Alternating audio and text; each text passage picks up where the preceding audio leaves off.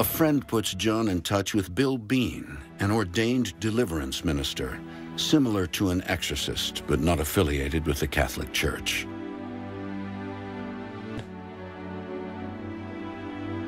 Please help us.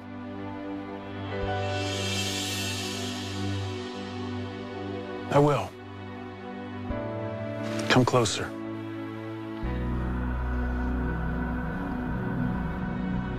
When John came to meet with me, I immediately sensed the presence of evil that was upon him. I could see the demon that was behind his eyes, absolutely could see it. John, you need a prayer of deliverance.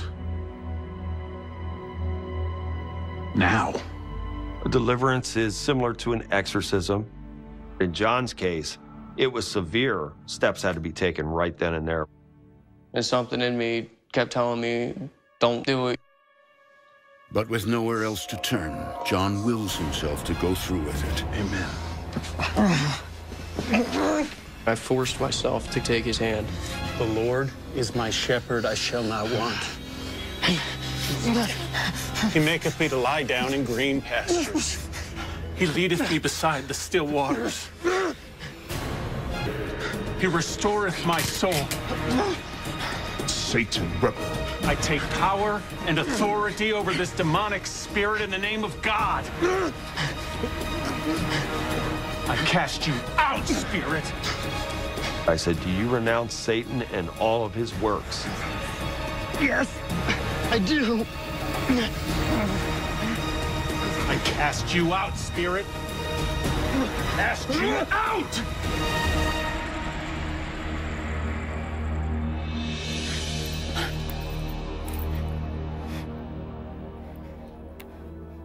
I remember just coming to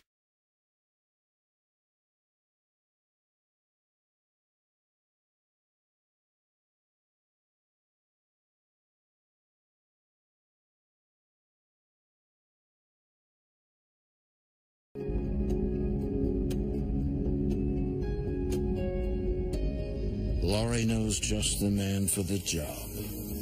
Bill Bean, an ordained deliverance minister similar to an exorcist.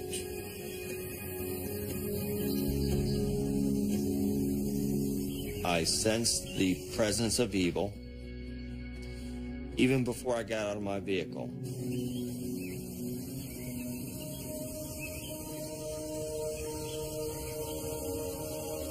I was hoping Bill would identify.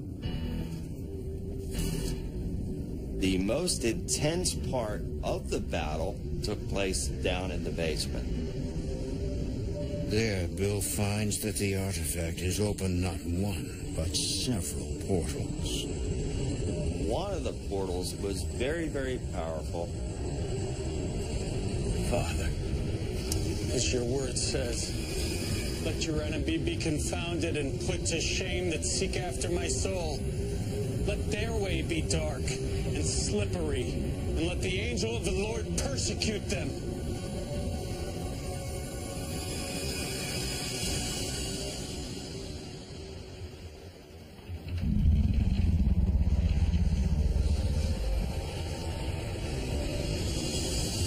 I bind and rebuke all demons in this place. I command you to depart at once. In Jesus' name, by the almighty name of Yahweh, in Jesus' name, I bind you and cast you out.